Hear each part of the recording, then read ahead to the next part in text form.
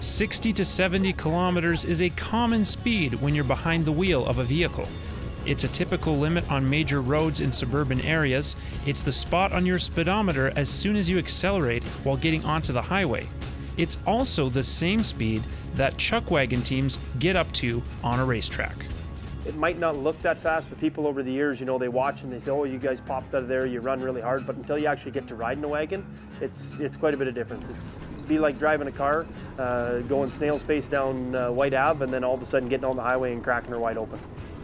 There is no seat belts, there's no eject button, there's no nothing. So I know Ford and Dodge and Chevy always talk about the horsepower they have, but I know we have more horsepower in our barns. Why do drivers take that risk? The same reason other professional athletes put themselves on the line day after day: the rush of competition and a chance at glory.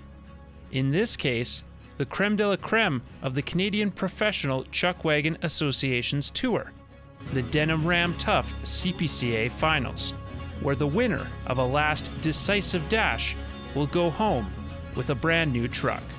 That's the adrenaline, and that's why we all do it. The rush we get going into a dash like this, and it's what we've been working for all year. So it's the emotions are running high. Everybody here is here for one thing, and that's to be standing on that stage, getting handed those keys to that truck on Sunday.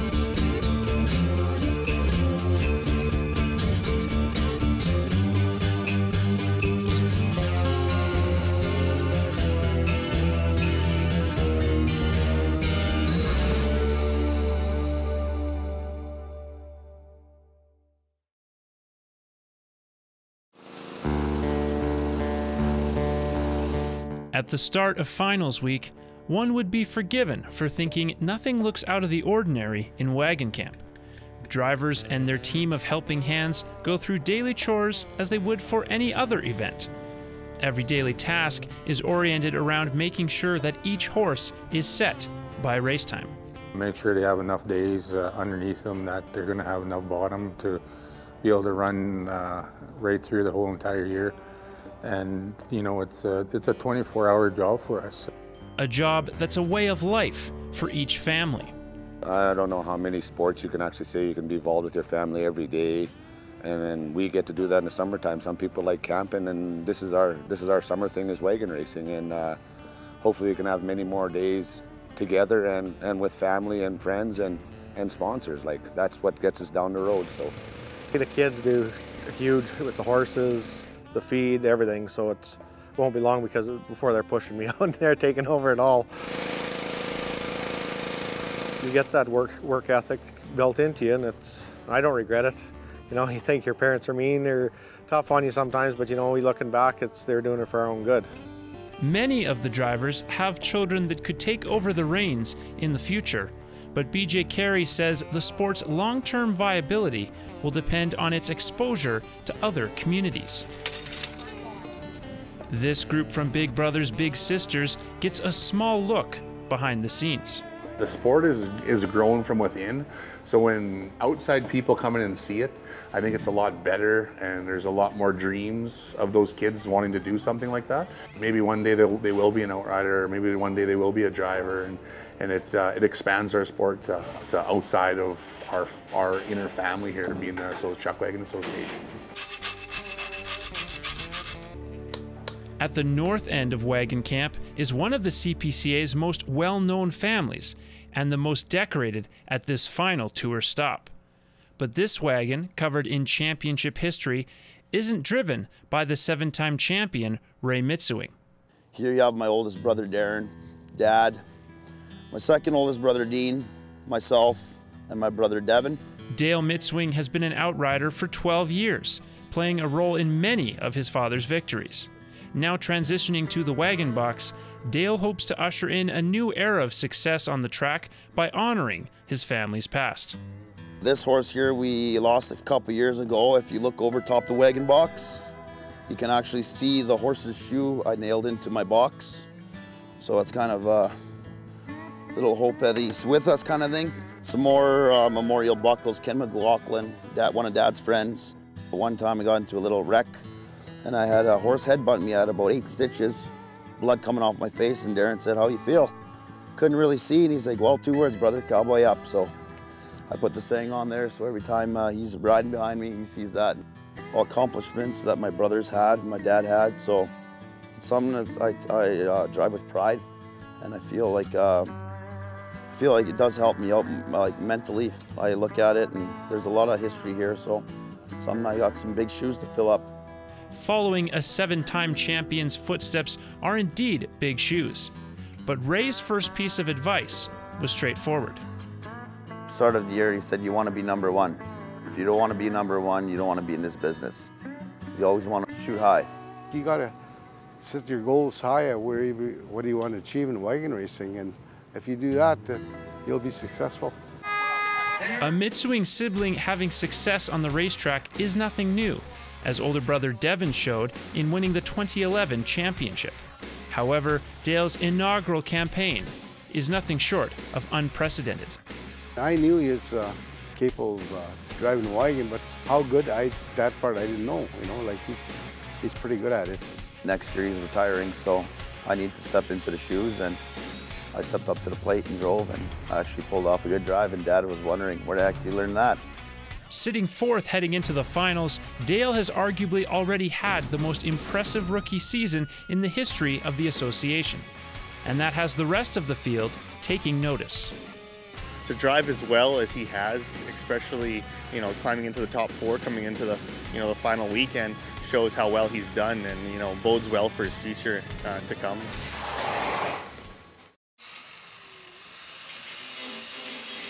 Wednesday morning feels eerie, with smoke filling the air and an orange hue cast across Lloydminster that looks more like a dystopian future than it does the middle of a prairie summer.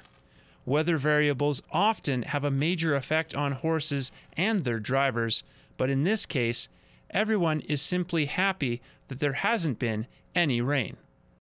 I've got nebulizers for the horses, so it clears their lungs and that, and they have them on for about 15-20 minutes each horse, so that'll help for tonight especially. Over in Todd Baptiste's barn, his horse Hollywood is less affected by the conditions than an eagerness to get out on the open track. That's his normal attitude right there. He's just high-strung, ready to go all the time, and he'll be running, and he'll be ready to go this weekend here too, so looking to be able to get him out there for me.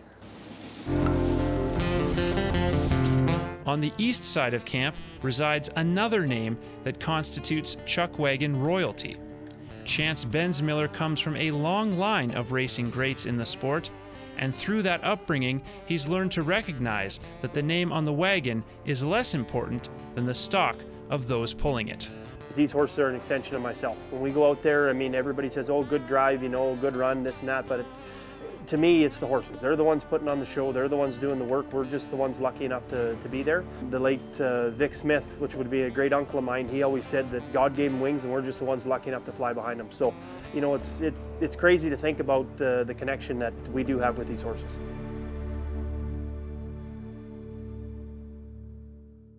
While haziness remains, conditions have improved by race time. And as those lining the stands at Halstead Downs will soon find out, this year's event won't disappoint. There's the horn and the charge is underway.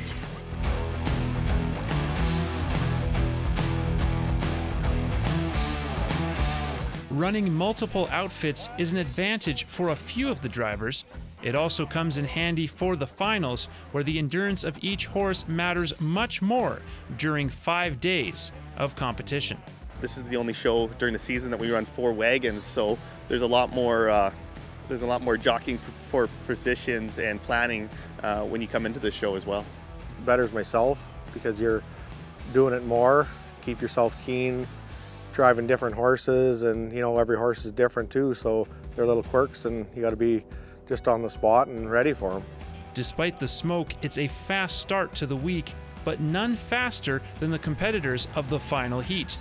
And in that group of 4, it's leader Chris Smalley and rookie Dale Mitsewing that are setting the pace. EWM Steel on the inside. I'm there and I'm in that spot, and that's one of the best in the game. That's who you want to beat. And I'm racing right beside him, so that's pretty cool. Mitsewing's rapid ascension in the CPCA ranks has added a new wrinkle to an already captivating season. Jamie Labacane and Molly sit well ahead in the standings, but the final 2 spots are still up for grabs. 7 guys, 8 guys potentially that can crack that top 4 yet. So I don't remember ever there being that many. It's great for the sport and it's great for the CPCA. Guys are going to be going for it, gunning for it. So if you can stay away from penalties and really run fast, you're going to be in there. And the guys that go for a little too hard and maybe take a barrel or have some penalties, they might drop out of it. It's pretty unique, and I think it's going to make a lot of fun for the fans to view what's going to happen the next 4 days.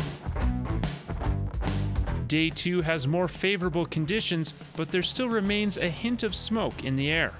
The crowd nears capacity at Halstead Downs, a racetrack that stands out as much for its length as it does its quality. It's a very short jog to that first and second corner, but once you hit the fourth corner and hit that home stretch, you got a long run to the home stretch. So, guys that don't necessarily turn as hard as other guys, they have a shot at, pulling out wide and running people down the lane.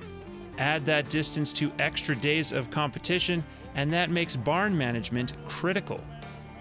To be able to manage the horses, to be able to make sure that you're not going to just run out of, running power, and be able to still stay strong till the end of the weekend. So it's very important to keep that in mind.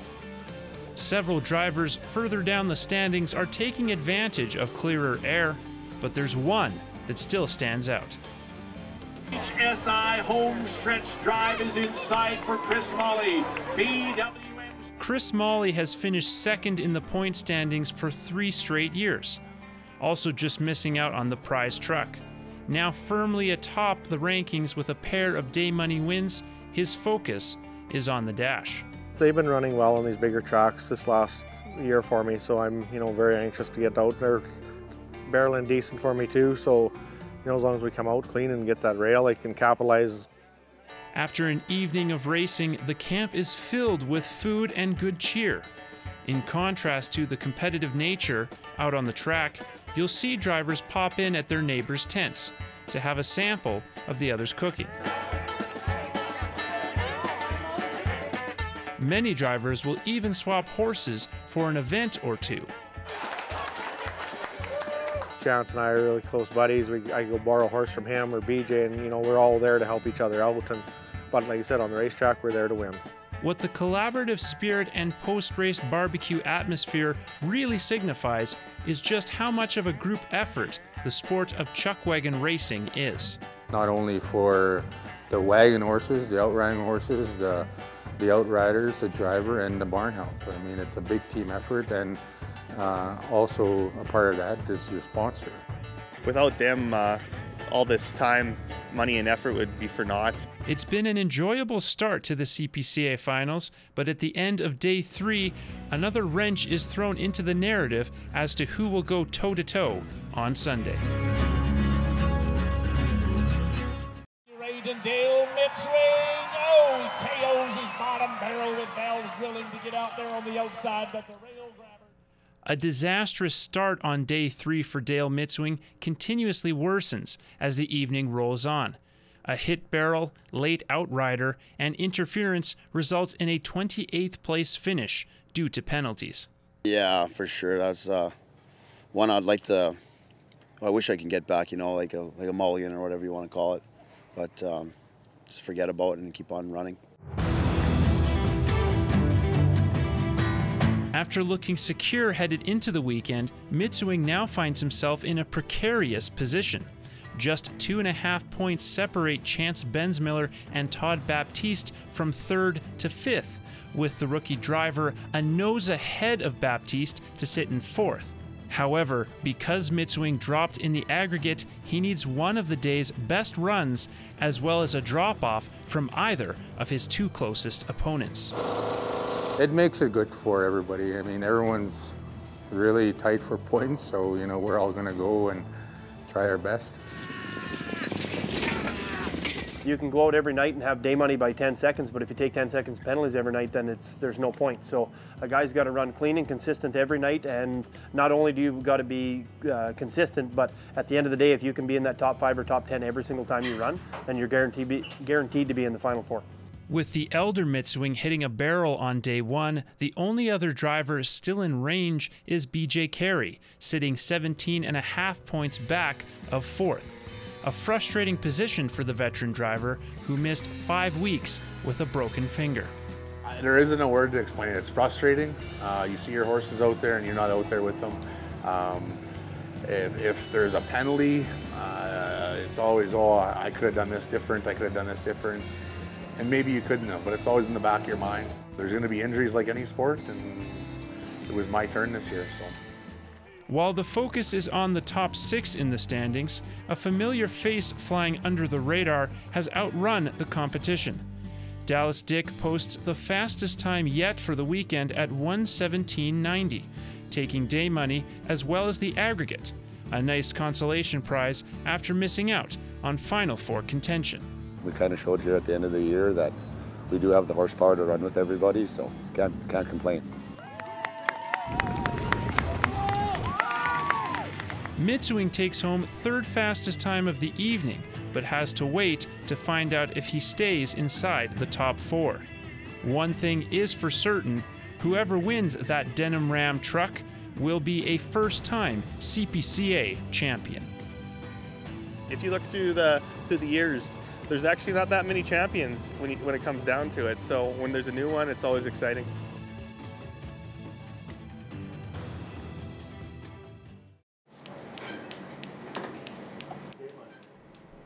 Most of the camp is either dancing and having a good time or has already headed to bed.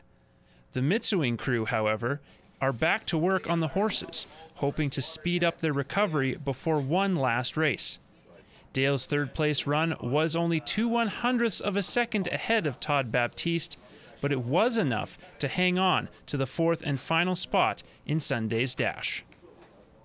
It's kind of cool. It's a record-setting thing. There's been no rookie in a dash in CPCA or NPCA history, so to be the first guy to ever do that's kind of cool. That paves way to a quiet morning for the Bensmiller clan as penalties knocked the veteran driver down to 19th Saturday night, placing him 11 points short of Mitswing. It's a disappointing finish to an otherwise excellent season. Taking that 1 second last night didn't help, and I mean, even the outrider the night before, or 2 nights before, taking 2 seconds didn't help. At the end of the day, you know, my horses, I'm happy with how they worked. You take away their penalties, and they're all superstars in my eyes. So we'll just revamp and come at them again next year.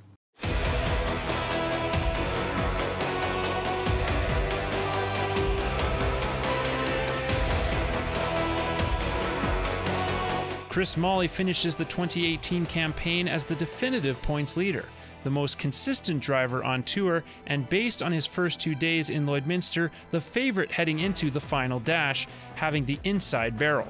But overconfidence is not even a blip on Molley's radar. Luck of the draw is who's on the inside, who's on the outside, and you know, when you're on that one barrel, you make sure it counts and you get to keep that rail. The guys right behind me, it's just, I can't bobble because they're going to be right there and capitalize on it. So I've got to drive my best, drive smart and clean. On the number 2 barrel, Jamie Labicane is in his 4th dash and hopes that his outfit will have a hot start.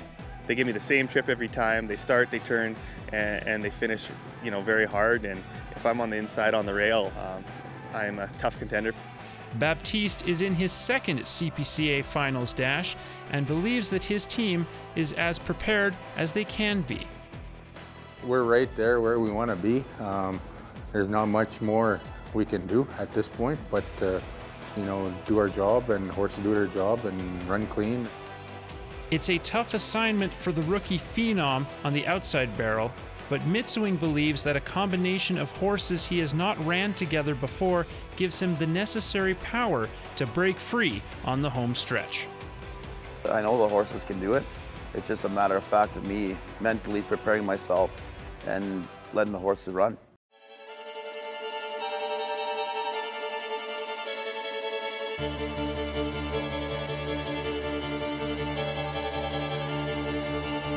Silence as they await the go-ahead to enter Halstead Downs. A 3-month grind comes down to one last sprint around the track, and each member of the capacity crowd is on the edge of their seat.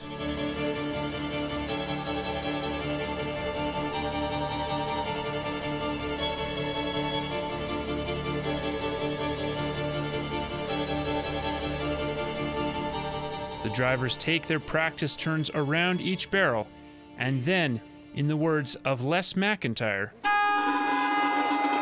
there's the horn, and the Denim Ram Tough CPCA final dash is underway as we cast our fate to the figure 8, and there goes Chris Molly to the inside, Jamie Labicane up the middle. It is Dale Mitswing and Bell's Drilling streaking into the lead on the far outside, and Todd Baptiste, Soar Oilfield in behind the pack as the dust flies between the turns. Dale Mitswing, Bell's Drilling getting down and dirty. He leads them into that T-Link Agro backstretch drive, but he's got company a-coming. Here comes Chris Molly, PWM Steel, going up alongside of Dale Mitswing and Bell's Drilling. Day 2, I looked over and Molly yells at me, "We're having a race, boy." And I said, "It's on." And you know, I sent my horses a little too early and he outran me coming home. So tonight, it was the same thing happening, same scenario. I brought their heads back, I gave them their air, and I let Molly run ahead just a little bit so my horses knew the race was on. And then when I hit the 4th corner, I really sent my horses and they kicked in overdrive. And here we come to the HSI home stretch drive. The louder you cheer, the quicker they get here. On the inside, it is Chris Molly. On the outside, Dale Mitswing headed to the wire with his wheels on fire. Bell's Drilling, Dale Mitswing by a horse length over Chris Molly.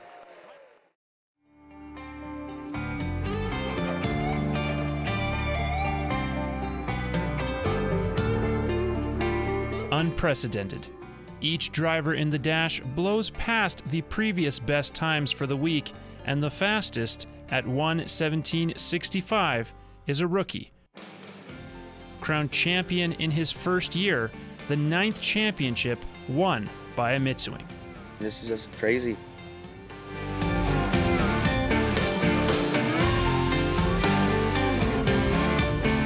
PWM Steel, by golly, it's Chris Molly!